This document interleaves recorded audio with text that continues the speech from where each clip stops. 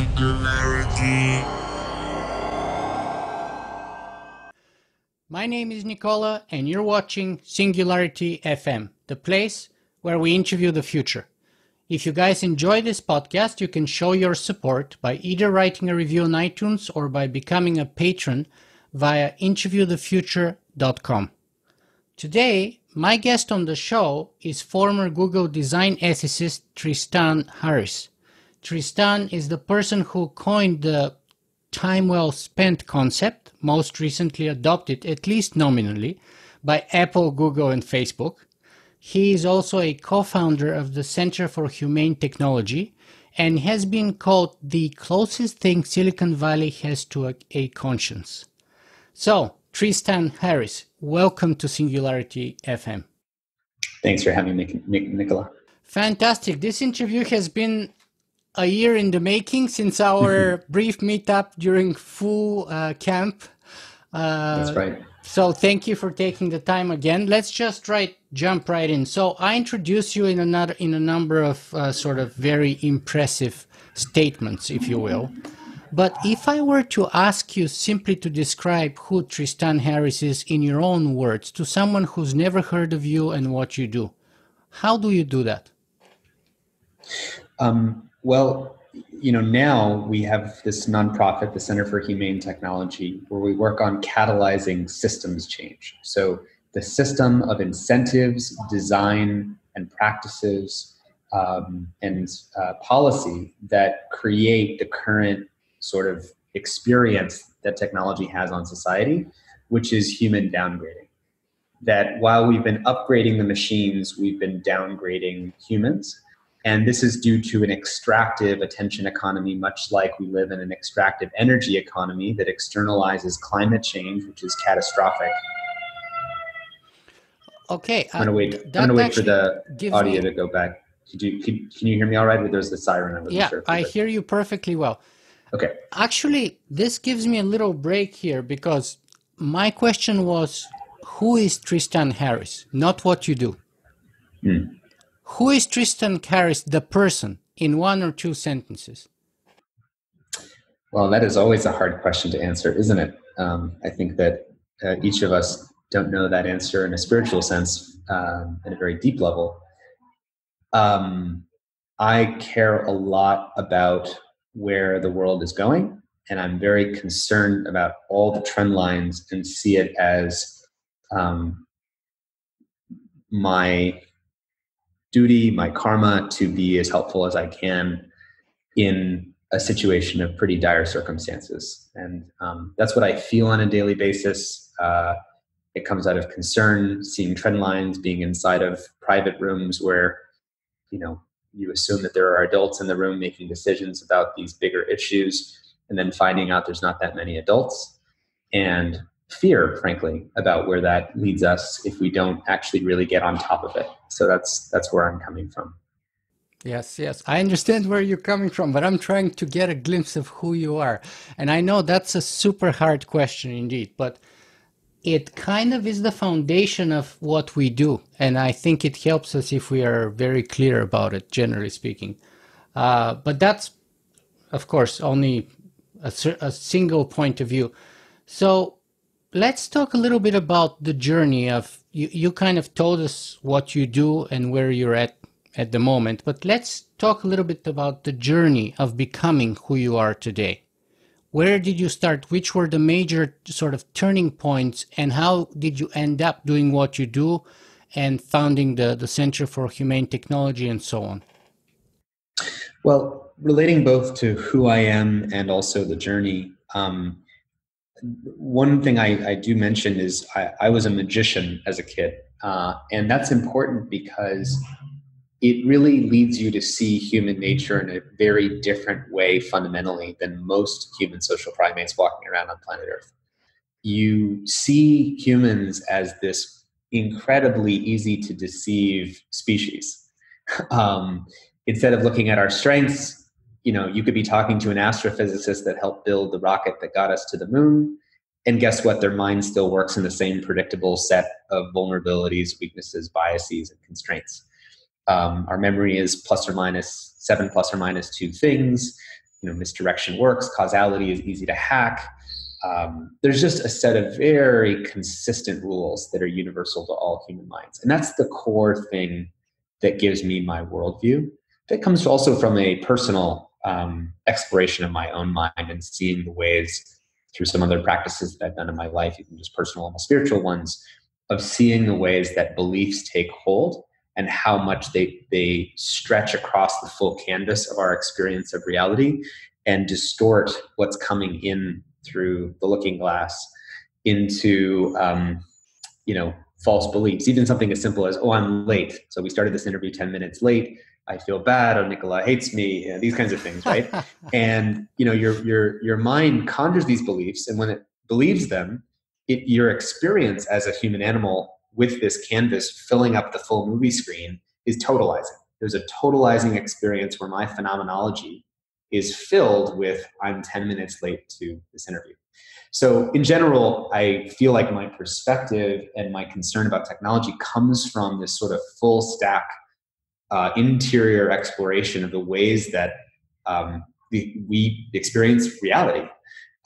And that's what my Siri keeps coming up for some reason, and I'm going to make sure it doesn't do that.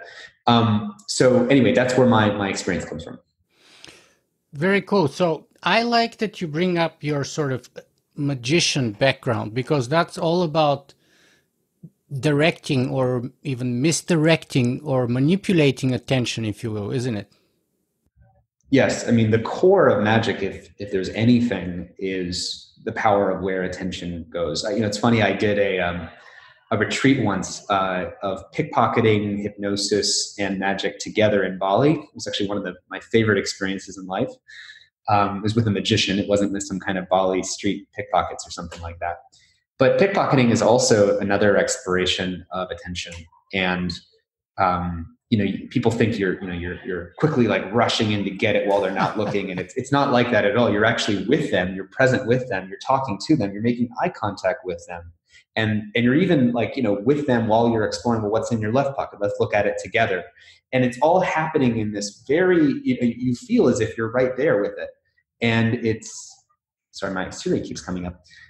You feel as if you're right there with it. And it's not like that. But magic is the study of the misdirection of attention. Mm-hmm. And by the way, Nick doesn't hate you at all. I was just a tiny disappointed that we lost 10 minutes, but that there's no hate there. It's just a little tiny disappointment, and we make best with what we've got. So moving on. So you're a magician as a kid, but tell me about your story or your journey from then becoming a tech entrepreneur, being bought by Google, then becoming Google's design ethicist, and then eventually, from my understanding, you resigned to be able to do what you're doing now. So tell me about that journey.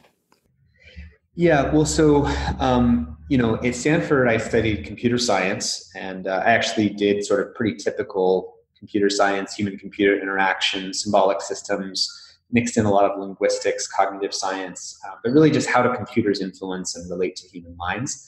Did internships at Apple, worked with Jimmy Wales at Wikipedia spinoff, and then started my own technology company that got bought by Google as a talent acquisition of our team. And the core insights that I gained from Stanford later came from this thing called the Persuasive Technology Lab that was a lab at Stanford run by Professor B.J. Fogg, who studied social psychology. He was basically looking at every way that people's attitudes, beliefs, behaviors, and habits could be influenced in general. And the idea is, it's helpful to know these things because you can help people have the habits that they want to have. Like they want to go to the gym, they want to floss, they want to live the life they want to live. They want to be more peaceful. And he's a great professor, and he taught all these students about persuasive technology. And we applied those insights into how do you design technology. So once we know what is persuasive to the human mind, to the human nervous system, to the habit formation system, how do you design technology that actually utilizes all those insights?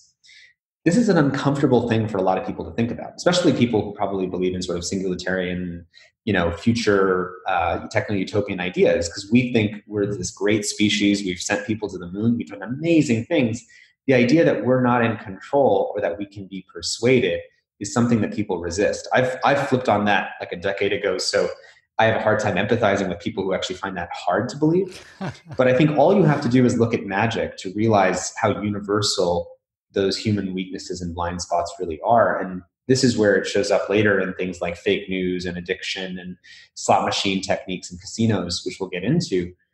They're all related to one continuum, which is the universal hackability of human nature. And in that class at Stanford, I was partners with the founders of Instagram, Mike Krieger. We actually used persuasive technology to build something that would cheer each other up. It was called Send the Sunshine. It was an app that basically looked at when someone in your social network was in a zip code where if you ping the weather APIs and you see, oh, they had 5 days of bad weather in a row, someone might have seasonal affective depression disorder. And so we said, oh, well, what if we texted your friend who we know has been in a good zip code with positive weather for the last 6 days and text them, hey, would you take a photo of the sunshine and send it to your friend Mike, who's had bad weather? And so that was an example of using persuasive technology for good. But then what I saw when I landed at Google, I saw, this is back in 2012, most of what people were doing in technology was basically, how do I manipulate your attention with more notifications, more infinite scroll, more, whatever will keep you. And it became this arms race for who can go lower into the human brainstem, who can crawl down to your deeper, more vulnerable, soft underbelly of your brain and of your nervous system to get results from you.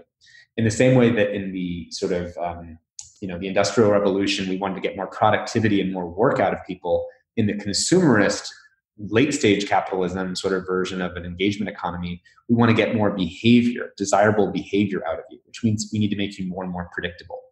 And at Google, I made a presentation that basically ended up going viral that was raising the alarm bells about this persuasive technology economy, and how the attention economy was finite, and how we as Google were hosting in the palm of our hands how 2 billion people's attention were steered.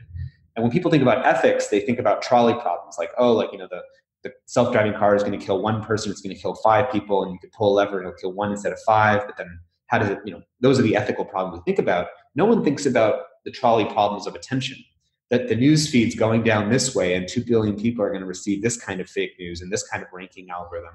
Or you could put your hand on a lever as a design ethicist or a Facebook newsfeed engineer. You pull that lever and then 1 billion, 2 billion people go down a different train track and they experience a different newsfeed, a different ranking. And these are the questions that are at the root of where technology has been causing serious harms and serious issues in society, is by basically controlling and shaping 2 billion people's attention. It's become this mass psychological mind control influence machine. And that might sound over aggressive to say that, but once we get into the facts, I think people will agree with why that's an accurate diagnosis.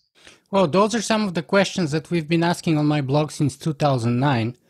So I don't think there'll be that much new there. But let me ask you this, because you mentioned the Persuasive Technology Lab at Stanford. Did you guys take any, and I know some people have called your class the infamous Facebook and Instagram class. Did you guys ever study ethics there? Yeah, BJ actually does have a whole component that's on ethics, which is important that people know. A lot of people mischaracterize this lab as a diabolical training ground for evil manipulators and social engineers. And there are certainly some of the people who've gone on to go to the dark side. But it's important that BJ, as the professor of the class, is cleared from at least directly trying to instigate that kind of outcome. He warned the FTC back about the ethics of persuasive technology in the late 1990s. There was a class at the end of my semester taking that class, one whole segment that was on the future of ethics of persuasive technology. And it was actually in that class that I first freaked out about the concept, because we were saying, well, what if in the future you had a perfect persuasive profile of each human social primate living on Earth? You had, based on their ID, you said, okay, here's Nicola. And Nicola, based on his experience, his language, his friends, the faces of his friends, the kinds of experiences he had in life, he's particularly vulnerable to, let's say, appeals to authority. If I say that the Brookings Institution said this thing is true, Harvard University, he's the kind of person who really respects reputable, authoritative institutions. So we'll use that. Or maybe he has this predilection for women that look a certain way. I was actually just reading a paper. I mean, we're all, if you're a man, then you probably have this vulnerability universally. But I was just reading a paper about how there's now deepfakes being used on LinkedIn profiles to generate pictures of semi-attractive, women who could be the average of, women that you might be connected to on Facebook. And you could generate faces that might seem perfectly and unfamiliarly or what's the word? Perfectly like fine-tuned for your own liking. For your own liking or for your, but not in the sexual sense, in the sort of trustworthy sense, and sort of the and sort of get you to do what they want you to do. Correct. And if, I actually know, I've actually seen many people that I know who've actually they accept friends' invitations on Facebook or LinkedIn. Well, my wife is the perfect example of a woman like that. She's been doing it for 16 years with great success. Yes. But it's only one. And she's very well-intentioned. So I'm totally cool with that one. And so what happens when you have Iran, Russia, North Korea, and China realizing that they can do this? Yeah. And that can create Tinder profiles that do the same thing, and they can create Grindr profiles that do the same thing, and they can get into your news feeds and send you messages, and they can even send you a message with a text of a photo of you in the photo with someone else, and they're in the photo too, and they say, "Don't you remember when we had that party 3 years ago? Wasn't it fun? It was so fun to meet you." And you're like, "Oh, I guess this photo must be real," and then it's deep faked, and suddenly they're hacking your trust mechanisms. This is fundamentally an existential and civilizational moment for a transition in our species. This is really critical people get. I understand that, but I want to walk a little more before we get to that actual problem. And so I was just trying to figure out what's the ethics that you studied in the persuasive technology lab, because you said you studied it. Someone who doesn't know anything about the curriculum would say, well, I don't know what you guys studied there, but you ended up creating Facebook, or that lab ended up giving birth to Facebook like buttons and Instagram, some of the arguably most damaging and perhaps undermining or manipulating technologies that we have created. And in a way, that same lab would be the dream of someone like Stalin, Goebbels, or Kim Jong-un. Yep. So I'm trying to figure out, okay, he's a great guy. By the way, I'm going to try to get BJ on my podcast because his work is fundamental in so many ways. But where's that ethics coming in? What kind of ethics did you study specifically? It wasn't incredibly detailed. It's not like we had a whole semester on this. It was just posing the questions. A lot of the teaching style of that class was, imagine you had this perfect persuasive profile. What's wrong with this? Because some people in the class, even back then, were saying, oh, wouldn't this be great? You could have perfect marketing and advertising and perfectly target a message to these people, and you could give people even more of what they want. But there's something that's fundamentally wrong about that. And BJ didn't say, this is what's wrong about that, or here's a paper saying this was wrong about that. He just had students feel uncomfortable. And, which naturally emerges if you have a conscience. Now, a lot of people in that class, BJ's not in control of that. A lot of people didn't have a conscience, and they would find, there's basically like a small handful of psychological excuses that the mind makes that says, these are just, people who they're just lazy. They would have eaten the sugar anyway. They would have believed the conspiracy theories no matter what we did. We're just giving them what they want. We can't control people. And this is really just not taking responsibility from the fact that you as a technologist are now building the social and prosthetic infrastructure that is the extension of our daily thoughts and choice making. And, I think that there needs to be a far greater education.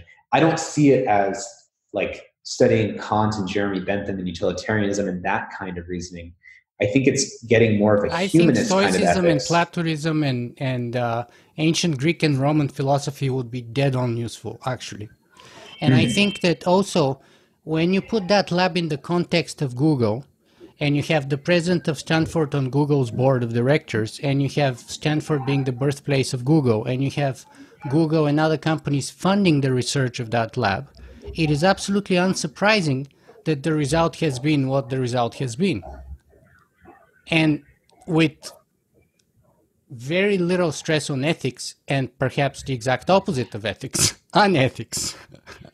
Yeah. Right? So still going back to my original question, this is the perfect lab if you're Goebbels, if you're Stalin. Yeah. I grew up in a communist country as a child, and I have memories of that, and this would have been perfect for those guys. Yeah. So I don't see how that's a good thing for a good lab to have, a good research to have, personally. Yeah, well, I don't see how the results have been any surprising at all, or could have been different. I agree with you, and there are those who, be careful what technology you make, because even if your desire is to use it for good, the people who use it for bad will generally outcompete those who are using it for good. So instead of saying, well, because one of the classic ethical excuses that Silicon Valley makes is, well, we wanted to build it first because we know that we needed to show people the world that this problem existed, and now we want people and ethicists to now it's their problem to solve this, but we needed to make sure people knew about it, so we built it anyway. And this is the strategy that even OpenAI took with generating and announcing that they could generate deep fake sentences and paragraphs of fake news that sound perfectly legitimate as anything else. So now machines can generate perfect fake news. And they're saying, well, we wanted to show people that it was possible, and now it's up to ethicists to figure this thing out. It's like, we can't do this. This is a dumb idea. There are information and moral hazards that as soon as you release this information, it's like handing highly enriched uranium out to the world and saying, these are exponential technologies. So I agree, and I think that there is the fundamental thing that's dangerous right now is that we're decentralizing increasingly exponential and uncontrollable tech. And, it's one thing if, per Nick Bostrom, you're picking balls out of an urn and you're discovering new insights about science or new insights about technology, and he calls it the vulnerable world hypothesis, that what if instead of picking a nuclear bomb insight, out of the realm of physics, and it being the case that you needed this hugely expensive project and a Manhattan project and all that, what if it was the case that just by smashing two forks together, you could actually create an atomic bomb explosion? Like, let's just say science and nature worked out that way. That would be a decentralized version of exponential tech where anyone had that power and capacity, and that's what would be increasingly dangerous. The problem with technology today is that as it's scaling exponentially up, we're decentralizing exponential power into more and more, especially less and less wise hands, and with really bad moral and ethical reasoning. And that's what's so dangerous, especially when you consider the combinatorics of maybe you can protect against CRISPR and gene editing, but as soon as you add that or combine that with some other exponential tech that's developing in parallel, the combinatorics of all that are way too many to capture. And that's why we actually really need a new infrastructure to manage the exponential tech that we're creating. I think the problem is a little bit different, perhaps. The problem is that perhaps you're investing hundreds of millions of dollars of creating the most powerful technology, and yet you're not investing in wisdom as per how to apply that technology. In other words, that's an afterthought, which is why you have this kind of a passing sort of nominal, recognition of time well spent in Facebook or of ethics in that lab per se, in my view, it seems. And so all the current problems, whether they're global warming, whether there's environmental destruction, pollution, nuclear weapons, is basically our technological power far outpacing our wisdom as per how best to control and apply it. And that's at its core an ethical problem, right? That's the same problem that the Stoics were talking about 2,500 years ago. That's why I say that should have been material, very relevant in my opinion, because everyone knew that you could become the emperor of Rome, but if you didn't have the training of a Marcus Aurelius, chances are that power is going to undermine your character, and you may end up being a Caligula. Yep.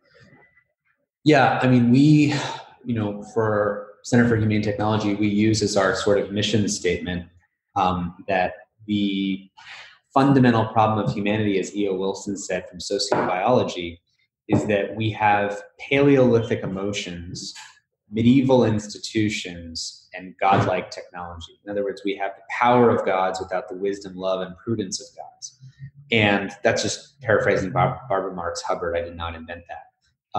And that is the fundamental thing, that we're gaining too much power while not having the wisdom to wield it.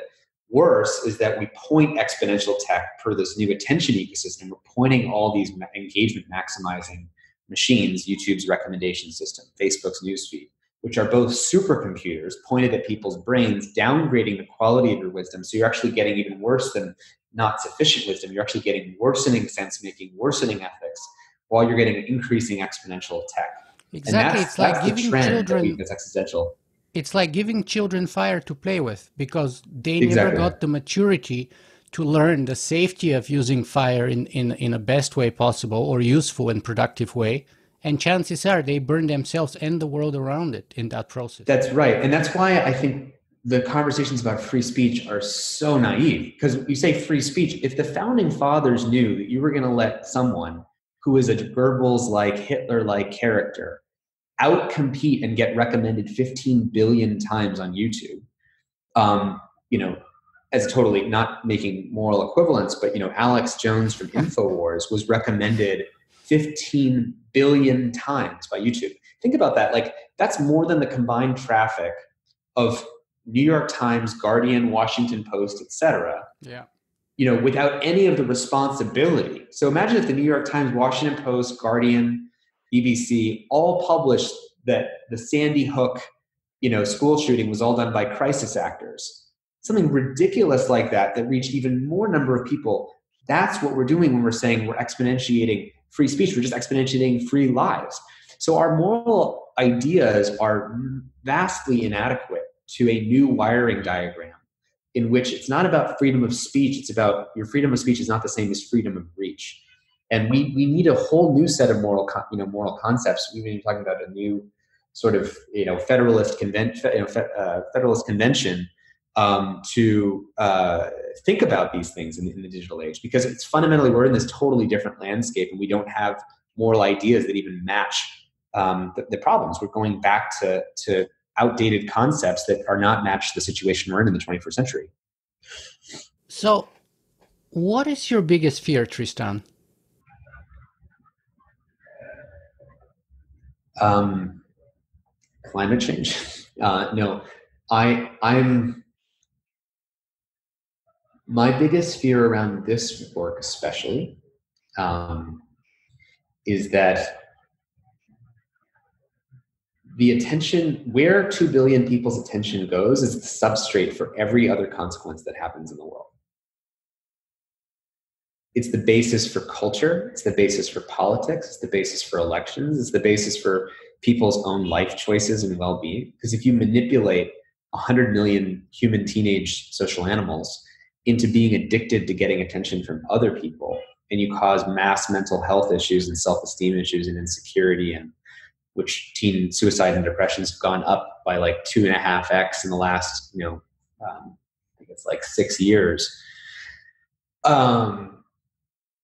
I'm worried that our ability to focus attention and construct shared agendas around our existential issues is being destroyed, that our information ecology, our sense-making ecology, is being debased by technology that it was innocuously maximizing whatever kept our nervous system hooked. So why is that a bad thing, or why should people be worried about it?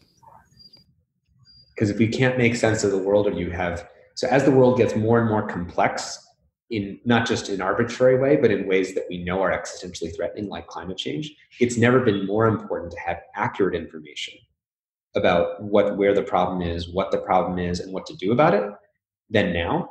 And if people can't agree on what is true, because technology shreds their truth apart into 1 billion different Truman shows, which is what it's doing, that is catastrophic to our ability to coordinate and take action.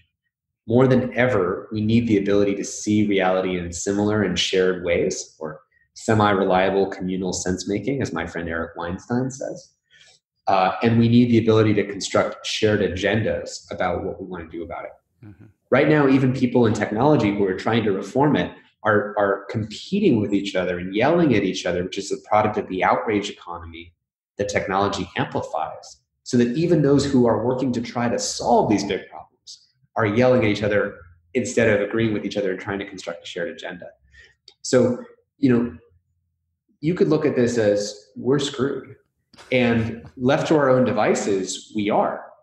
The interesting thing is that the human mind is the only intelligence that we know that's alive right now that has the capacity to see that its own limits and its own weaknesses and its own vulnerabilities, and that this is happening to it. And upon seeing that, to do something different. Like, imagine if gazelles or lions created climate change. And like, because you exponentiate the instincts of like lions. So imagine like sharks, right? So you have a shark with shark instincts, and millions of years of evolution say that when I smell blood over there in the ocean, I just go right over there for it. But if you exponentiate the choice making of a shark, so now you say add a 1,000,000-mile long fish drift net to the tip of the nose of a shark, it smells blood over there, and it sweeps through the ocean and exponentiates its massively inadequate evolutionary instincts. That's what technology is doing for us. We have these moral outrage and fear, aggression, etc., and confirmation bias, and now we're exponentiating the weakest parts of ourselves, and we're debasing the social fabric. Now, again, sharks, if they were in that situation, don't have the consciousness to see that that's what they're doing to their own environment, because they don't actually have a brain that lets them plan out the forecasting and these are the consequences of that. Let me do simulated analysis. Like we do. We're the only ones that can see, oh, this is what's happening to us. It's hijacking my lower level instinct. So this is kind of like the grand challenge, like the grand question. It's almost a joke or a cosmic joke. Like, we're the only species that could both be in this situation and have the unique capacity to see that it's happening and to put our hand on the steering wheel and do something different, which is what we absolutely need to do. Like, anybody who thinks we can keep doing what we're doing is insane. And we have to change. And so now is the time perhaps you can share with us, in terms of changing that sort of paradigm, how does the Center for Humane Technology in general, and especially your concept of human downgrading in particular, fit within that change you're trying to cause? Well, so the reason that we got criticized for this, because people think, oh my gosh, did they really think that by sitting in rooms and coming up with words on white papers and drawing on posters, different language, that'll solve problems? And of course, we don't think that words solve problems by themselves. But the thing we noticed was, if you ask most people right now, what is the problem that we were trying to solve in the tech industry? What you will get back as responses are a cacophony of grievances, scandals, and turf wars that say, no, privacy is the most important thing. No, antitrust is the most important thing. No, addiction is the most important thing. No, teen mental health is, no, wait, it's deepfakes and Cambridge Analytica. And it's like, you're getting hurricane fake news, hurricane Cambridge Analytica, hurricane deepfakes, hurricane tech addiction. And no one's asking the question, why are we getting all these hurricanes? And so what we need to realize is that we're getting all of these problems from one common generator function, which is technology that is misaligned with human weaknesses and is designed to extract out of those weaknesses profit through extracting attention and behavior. And that causes mass human downgrading, because as this technology gets stronger and more powerful at sucking and scooping that attention out of hollowing out your brainstem to upgrade the profits of the machines and reinvest into bigger computing power to get even stronger at predicting and out manipulating you, it's downgrading you. So there's two things going on. There's two ways to predict humans' behavior. One is you actually take a human being, we're really complex and intelligent and creative, and we're super expressive and all that stuff. But one way to make us more predictable, or to predict what we're going to do, this little voodoo doll in my hand, is to simplify us, to make us act out of impulses, anxiety, and fear. Once I get you acting out of anxiety and fear, you're far more predictable. So it's much easier to predict what you're going to do. And then I can manipulate you if I can predict what you're going to do. The second way is to build a bigger supercomputer that can predict the space of possible things you might do next. And technology is doing both of those things, which is why we call it human downgrading. It is both hijacking the lower level nervous system, your dopaminergic system, your fear, your anxiety, your outrage, your self-esteem, your narcissism, and simplifying your behavior, your values. It's getting 100 million teenagers to be mostly concerned with how much attention they're getting from other people, because that's a weakness. So it simplifies us, upgrades the machines, but then it also, in upgrading the machines, builds better and better predictive models of, even on the most complex scale, what you might do next and how to manipulate you there. And then you get this kind of vanishing point where the space of human expression of what we might do next is increasingly collapsed into kind of a vanishing point, where we become increasingly predictable. And we're not predictable in the sense of we're more predictably going to solve our big existential problems like climate change. We're becoming increasingly predictable in our being downgraded, in our downgrading of our attention spans, our critical thinking, our shared truth, our civility, our democracy, our mental health. So we're actually going the opposite direction. So that's why we call human downgrading an existential threat. And we needed a name for this interconnected set of problems, because otherwise, if we're trying to do solutions and we build a lever, and when we pull that, solution, like let's say it's a policy or design solution, it's meant to solve fake news. Okay, great. We have this fake news lever. Let's pull on that lever as hard as we can. If you're not also covering the interrelated issues of addiction, isolation, deepfakes, and we don't have time to build enough levers, we're going to be playing infinite whack-a-mole. So we have to see that all these issues are connected, that all of them happen as a continuum of hacking different human weaknesses. So let me like really pause and map this out for people, because it's really critical they understand. When I say human weaknesses, the first like Marshall Islands of technology hacking human weaknesses, we use this graph, by the way, of while everyone was watching out in the sort of the singularity community for when is technology going to outpace human strength. So here's technological progress going up, up, up, up, up. And then there's this line when it crosses human intelligence, human IQ, and that's boom, it takes our jobs, the singularity. Oh my God. Everyone's like looking out for when that's going to happen. It's going to be 10 years, it's going to be 3 years. And there's this much earlier point where technology doesn't have to cross human strengths, it just has to cross human weaknesses. And that's the magician's insight. Once I hack your weaknesses, that's all I need to take control and outmaneuver you. And this is so hard for people to get and understand. The first Marshall Islands of technology hacking human weaknesses and crossing that threshold was our experience of distraction or information overload. Oh, like I can't think of those tabs. I don't know which tab was I just in. I opened my email, but I forgot why. I was in that tab, but I don't know what I'm doing. I opened a Facebook, I don't know why. Our mind's getting overloaded. That was the first hacking of human weaknesses, that we got distraction. Okay, then you get hacking the human weakness for brevity and short attention spans, because short things work better in the attention economy than long, complex things. So you end up saying shorter and shorter things about more and more complex topics that automatically creates polarization, because you can't say something that actually encapsulates the complexity. You can only say something simple, which automatically makes some people agree with you, other people disagree with you. That feeds into other dynamics. So you get all of these different problems of information overload, addiction, isolation, polarization, outrageification, narcissism. These are not separate issues. They're all on a continuum of hacking human weaknesses. When it hacks our cognitive limits, you got information overload. When it hacks our dopamine system, slot machine rewards, you get addiction and compulsive use. When it hacks our narcissism and self-esteem and social validation, you get influencer culture, people needing attention from other people. When it hacks the foundations at the very end, when it hacks the foundations of your trust and what you believe to be familiar and true and trustworthy, you get deepfakes. And all of those problems are on one continuum, which is the continuum of human weaknesses, until you get full checkmate of human nature. And that's it. So this is an existential issue that we have to actually protect human nature. We have to protect the limits of human weaknesses. And this should not be controversial, because it's not like you walk into a bank that doesn't have encryption and say, oh no, we shouldn't protect the bank. We should just let it be unencrypted. It's like, no, we're walking around in brains that have 0-day vulnerabilities where, we need McAfee and Norton and cognitive defense mechanisms that help protect and empower and strengthen human nature instead of downgrading it.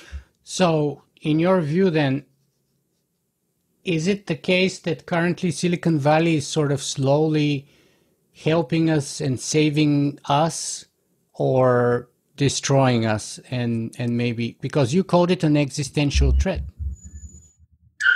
It's currently an existential threat. And right now, so far as they continue downgrading humans, which they continue to do, not when I say they, I don't mean that there's an agent of evil engineers who studied at the Persuasive Technology Lab who want this to happen. Let's be really clear. They are trapped in a business model of maximizing screen time and engagement, which is really just extracting as much human behavior and making humans as predictable as possible. And so long as they're in that business model, you will continue to get these problems because they are not treating you and your sovereignty or your agency with dignity. They want to treat you as a domesticatable human animal in the same way we treat cows to be most extraction worthy for their milk and their dairy, and we breed cows to be best for that. We are converting the rich, full expression of humans into this new class of domesticated humans who are most extractable for their attention. That's why we have 40-second attention spans. It's our average focus time on screens. That's why people are addicted to getting attention from other people, because a domesticated human in the attention economy is one that wants most attention from other people. So that is an existential threat, because all of the consequences of human downgrading add up to decreasing our capacity in the face of increasingly complex threats. That's what we have to fix. Right, and that's what Marcus Aurelius was talking about, by the way, in terms of the temptations of being a living god on earth, which is what the Roman emperor figure was.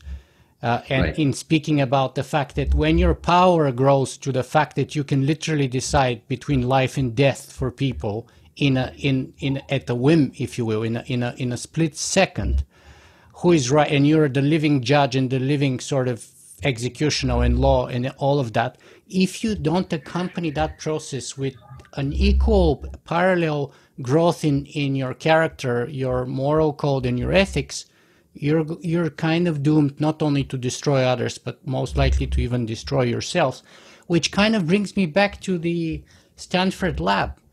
You know, whoever was it that presumed that you could even ethically steer 2.5 billion people's mind? Isn't that like the most self-serving presumption? Especially if you're funded by Google, who's already doing that. So it's like starting with the presumption, we can do this ethically. What if we can't? Yeah. Right? What if you're not supposed to steer, 2.5 billion? Should anyone be given the power to steer 2 billion people's thoughts? Right. It's the question you're asking. So is that not an oxymoron, is what I'm saying? Ethically steer 2.5 billion people. So steering and ethical, are those not like sort of contradictory terms? What I hear in your question is a question about whether or not it's ethical to build technology. This is actually, I think, if you look at the Unabomber's writings, Ted Kaczynski, I actually haven't read these writings, but I've been told from people summarizing them to me that he was so concerned with, because he was actually doing forecasting and saying, what happens when you can exponentiate anyone's interests with asymmetric power over other people? That's the definition of technology, is I can exponentiate consequences so that my choice can impact a greater and greater, more efficient number of people, more efficient number of consequences, without being guided by an exponentiation of considerations. How many other balance sheets of conscious agents in the environment and public health and other people and conscious beings can I be aware of in exponentiating? So if I have the ability to act and influence the consequences for all of these other constituencies without having any closed loop understanding of how that'll affect you. So think about empathy, which is really what we're talking about. If I say something, we're on a Zoom call right now, I can see your face. If I say something that hurt you, I would see it in your face. And my nervous system makes me automatically feel that it would hurt you. You just said something that hurt me, actually. And I'll tell you in a second. Oh, what did I say? So you totally misidentified or misdefined technology. And that's a very common occurrence in Silicon Valley. No one actually knows. How would you define technology?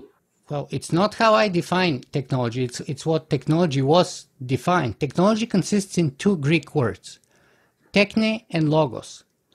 Techne means an art, a craft, a skill, or a means by which a thing is accomplished.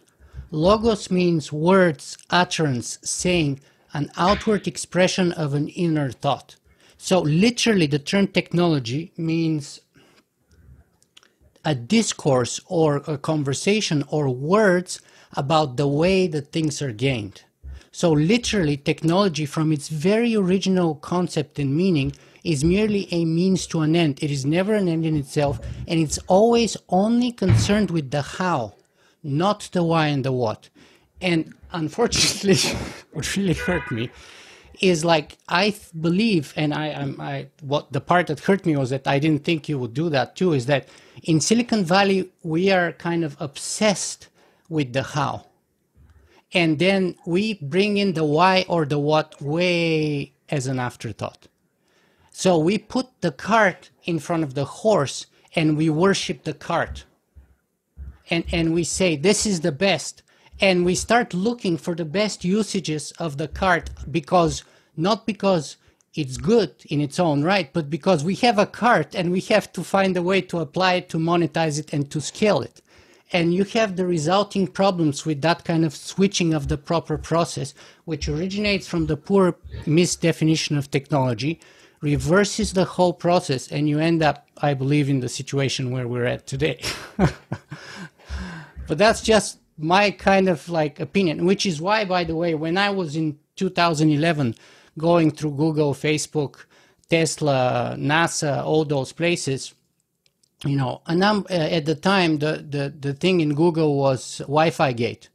I kept asking questions about Wi-Fi Gate, and people hated me for that, and even like asked for me not to go anymore, from my understanding, because they're like, oh, it was. Why would you do this? Why would you actually wire up a city with Wi-Fi owned by a private company with private incentives? No. The Wi-Fi Gate was basically Google installing equipment to snoop on and identify people, Wi-Fi networks, suck in all the information that they could get. For the self-driving cars when they're indexing Wi-Fi. Get their passwords, especially if they were, because at the time, most people's networks were unencrypted, right?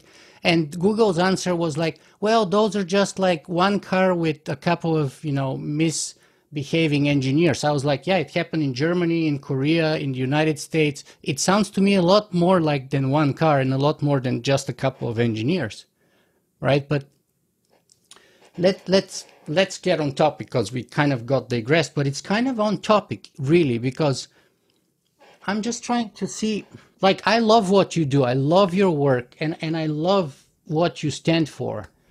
And yet I'm struggling to see if that's progress, what we're seeing right now. Tell me, what was the response? What do you mean? What is progress? What we're seeing in what?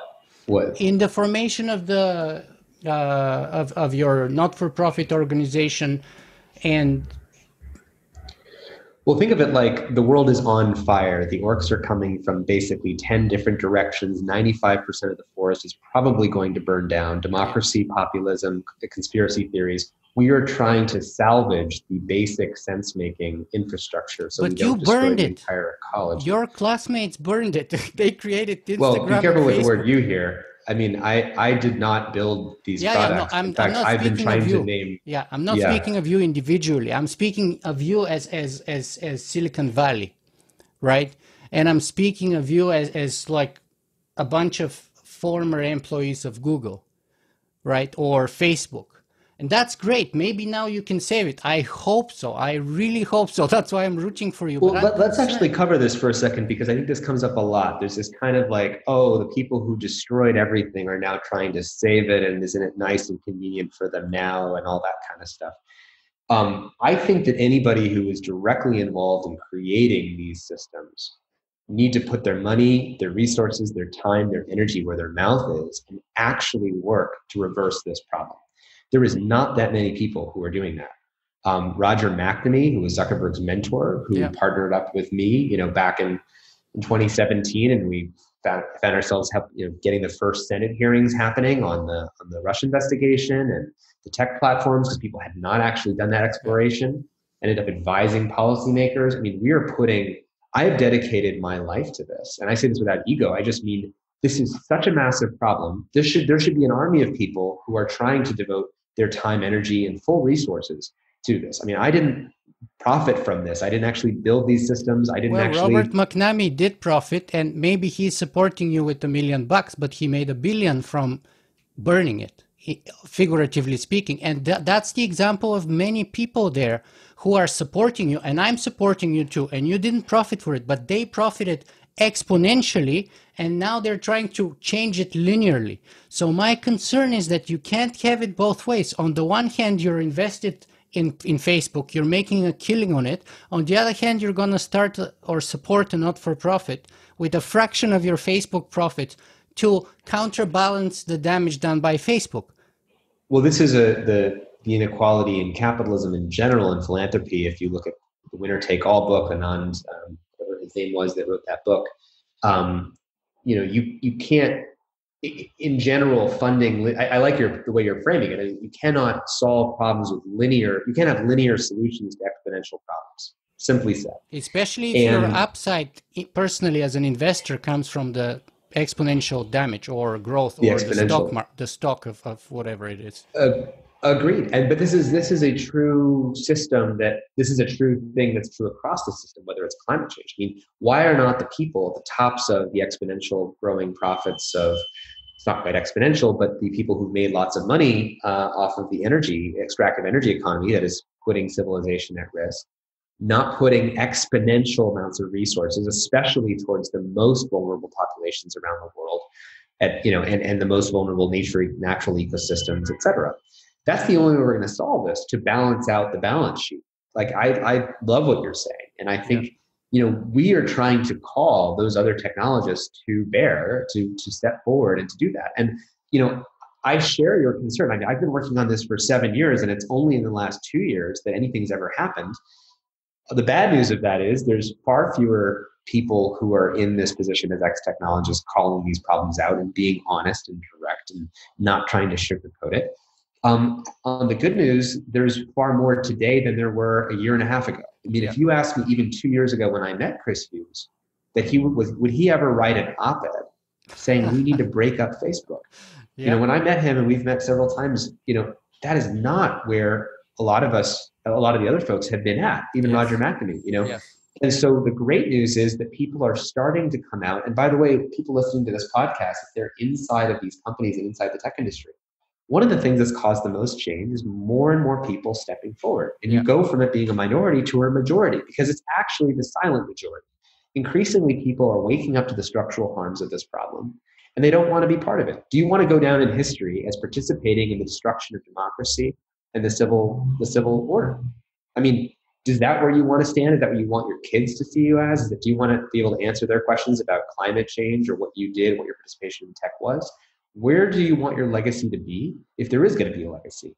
So that's why it's all hands on deck. I mean, this is a very existential moment. It's very easy to devote our lives to this at this point for me, because this is very clear. Like, either we solve this or we try to address it, or we're definitely toast. Like, it's so clear. So it's never been easier to dedicate your time and your life to try to be of service right now, if you see these problems honestly. Yeah, I get that completely. That's why I've been doing what I've been doing for free, everything that I've been doing now for 11 years.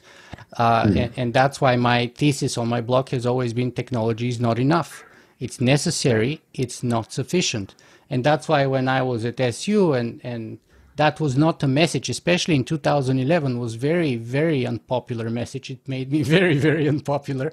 Very, very. I'm glad to hear you're promoting that message, because you're right that in the singularity community, it's been a huge blind spot that people think, even still to this day, I meet some people who are way too high up in the tech industry to be saying this. That's saying, oh, we'll just innovate our way out of climate change. Like, oh, no big deal. We have nuclear, we have infinite energy, we're going to be fine. And I'm like, what are you in touch with right now? Millions of species are dying. Like, we're going to have permafrost methane bombs, like climate migrations. Like, this is such a serious problem. And on that, by the way, I mean, one of the things I'm actually most interested in is how could Silicon Valley bring its own resources and weight to bear on being the mass coordination infrastructure for adaptation, mitigation, restoration, reversal on climate. I think that not that they can invent the solutions, but they're the sense-making and choice-making infrastructure for 2 billion people. And as people see the accelerating harms, when Gavin Newsom in California said after the wildfires that this is the new normal, it's actually not the case. First of all, that's really hard to hear. But when you really take this in, you say, this isn't the new normal. This is the best that will ever be right now. And so what do we do? Seeing where the trend lines go, we need this is a like World War III level war footing. We need to be on war footing on changing the system, and anybody can participate in that. I think what most people don't know is that there are lots of people who see these structural problems and actually some people have plans about how to fix it, but it's a big complicated process. A lot of people feel powerless because you have to start understanding so many different systems to know what does it mean to act in service right now. What is enough? What is right action? So what is it? Well, in the case of technology, we need to make sure that we're protecting and repairing our information ecology and the quality of our sense making. This involves sort of a full stack climate change like effort where we have to put pressure and ultimately abandon this business model of treating humans as extractable resources, which leads to this downgrading, which means getting off the advertising business model. And this is equivalent to getting off of fossil fuels. We're moving from an extractive era to a regenerative era. And we can do that. Like imagine a world where a year from now, Apple with iOS just basically boots out all of the attention maximizing products and says, we don't allow these business models because even if they don't immediately cause harm, as they get more competitive, they will cause harm. And we actually support these kinds of services. Imagine they rename the App Store the Help Center or the Help Store. And everything is just competing to help people with things in their lives. And you download things not because they get you using apps, but you download things because their entire basis for their offering is that they have creative new ways of helping people get to real solutions in their real lives. And they're thinking creatively and they're actually competing on that basis. So imagine, for someone who's single, instead of the apps competing to maximize how much time you're swiping, which is what they do now, and no one actually ends up meeting each other. And by the way, sex rates are down like 30% or something like that in the last couple of years. Imagine a world where everything is competing to help you be in environments that tend to lead to fulfilling connection and relationships. It turns out that our human nervous systems are actually pretty darn good at this. If you put about 40 people over the course of a weekend or 3 or 4 days together in a private space, chemistry naturally forms. And right now, being in those spaces with 40 people over 3 or 4 days is one of the hardest things to do with a smartphone. It's actually almost impossible. And that could be the opposite, though. We could actually make it so that applications are competing to make those kinds of naturally regenerative environments possible, which is the same thing, by the way, with climate change. So with climate change, a lot of the solutions mechanisms in those apps, or because there's a reward mechanism that you go through very much in detail how it currently works. How do you reverse that? And that's basically the reward mechanism of the slot machines in Las Vegas. But how do you switch that paradigm, that mechanism? Because one of the things that really drove me nuts when I was at Singularity University was the fact that they kept saying everything is going to change. Nothing's ever going to be the same. Yet the overruling underlying paradigm was not something that they saw ever changing. In other words, it was easier for many people to foresee the end of the world by AI rather than the end of capitalism or a new paradigm or a new model in which those companies or technology would be created, right? So I was like, how can you change everything here and not change this thing here? But well, this is like, when Demis said to Elon, my AI will follow you to the moon or follow you to Mars. Like, it's like, I said this in my TED talk too. It's like, instead of trying to colonize new planets, we could fix the one that we're already on. Like, our problems aren't going anywhere. Like, in whatever utopianism that we somehow believe is going to solve these problems is exactly the same. It's not like we discovered techno-utopianism now. We've been saying the same kind of optimistic things for the last 10, 20, 50, forever. And it got us exactly to this point. So whatever moral and sort of other philosophical view that we've had has clearly been insufficient. And we need a totally different system that incentivizes different things, which includes different economics. I think here's a radical idea. If you are a major technology platform that is controlling the global infrastructure, you should be a public benefit corporation. Like, you should be incentivized to be serving the public interest. Well, Singularity University became a public benefit corporation with one of the new investors being Boeing. Oh, I didn't realize that. Yeah, $30 million. And the 3 largest private owners are Peter Diamandis, Rob Nail, and Boeing. And it became a public benefit corporation. Yep, some time ago, big scandal. I did a whole speech in Rotterdam about the emperor has no clothes. Socrates deconstructs Singularity University. They tried to take down the video. They even called Google to try to take down my video because they figured out it's on my channel. Anyway, long story. Then I got banned, etc. But the point is that I don't see how that's helping. They are a benefit corporation, and in fact, they're worse than ever.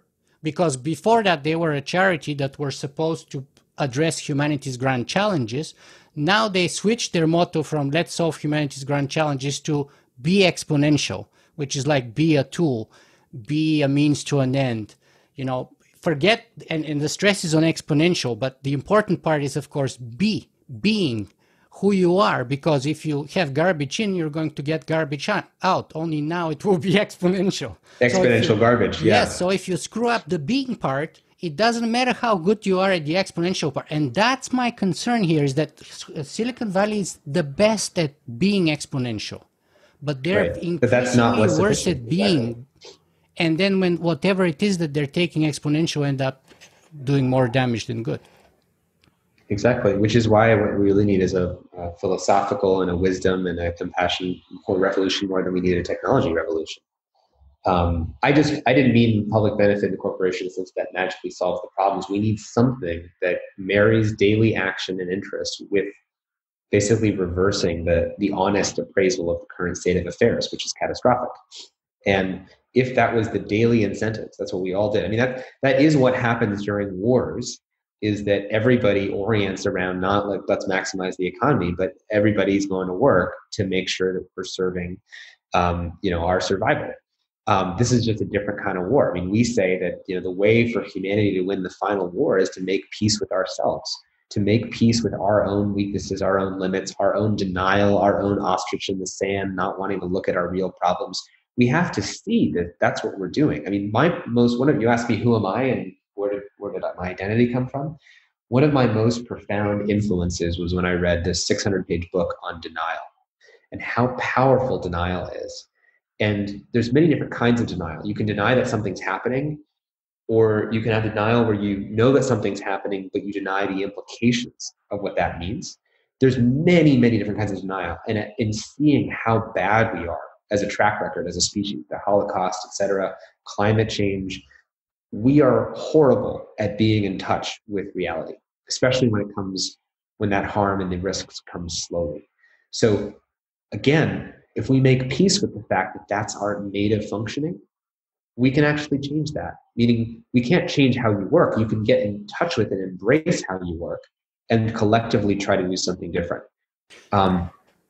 Tristan, unfortunately, we're really running out of time and it flew so quickly. And I'm afraid I didn't do the best possible job to kind of have the best possible conversation, but perhaps it was different anyway than what you've done before. I don't know if it was good different, but I did my best. Let me ask you the two last questions I always ask at the end. And first one, and they're very simple. First one is, where can people find more about you and your work? You can go to humanetech.com is our website for the Center for Humane Technology. Even though it's .com, we're actually a nonprofit, just you couldn't get the .org name. Follow me on Twitter at Tristan Harris. We are trying to build a movement.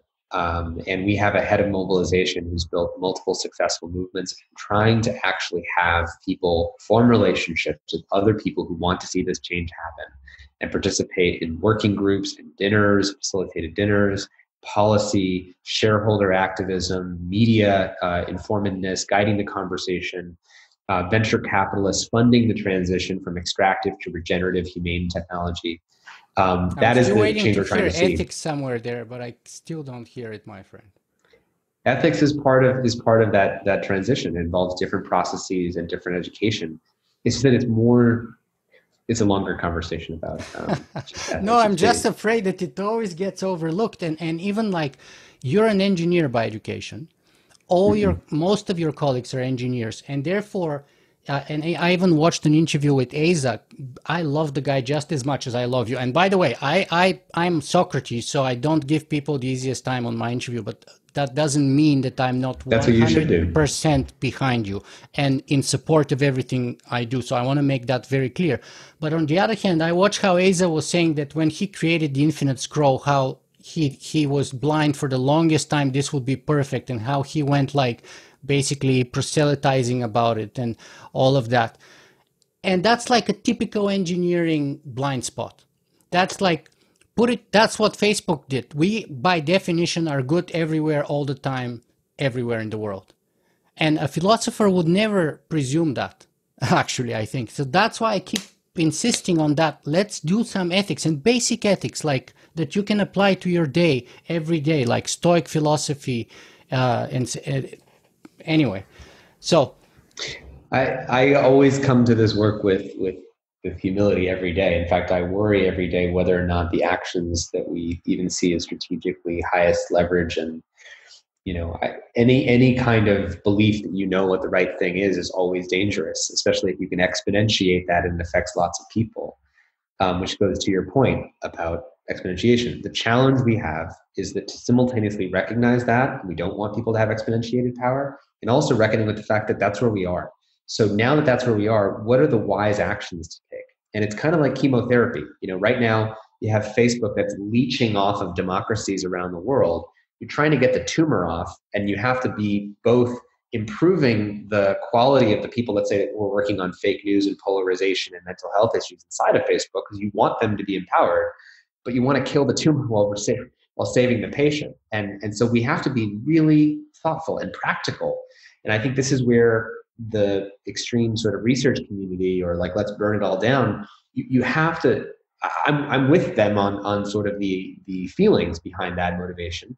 And also I try to be really thoughtful about what are the actions that make sense given all that. Just like climate change, like we need a world where the oil companies, as much as they do have power, are actually in service of the transition.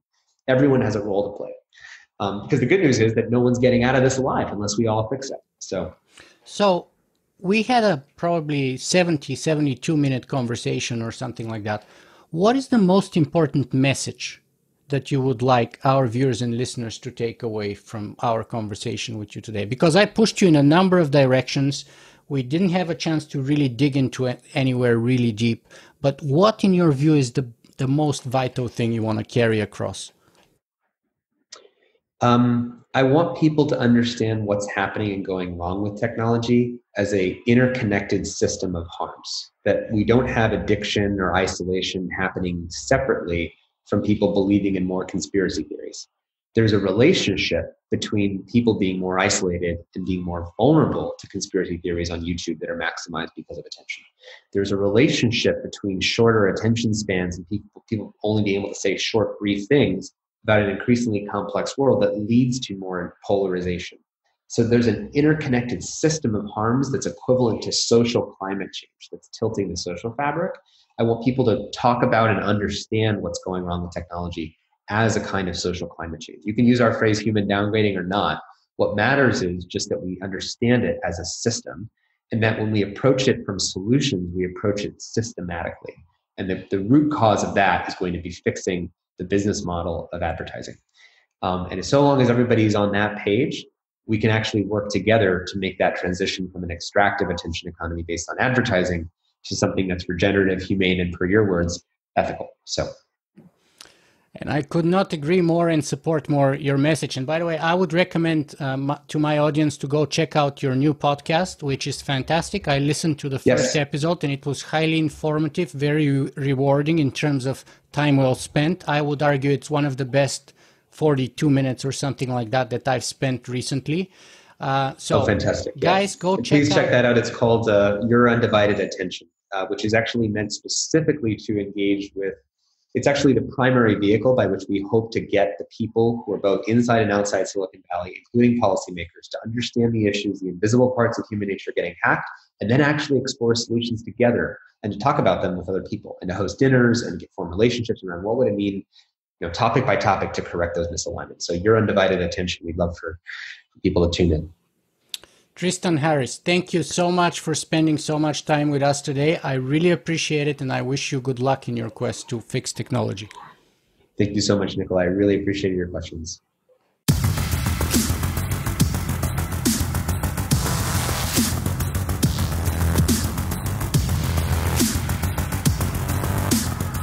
If you guys enjoy this show, you can help me make it better in a couple of ways. You can go and write a review on iTunes, or you can simply make a donation.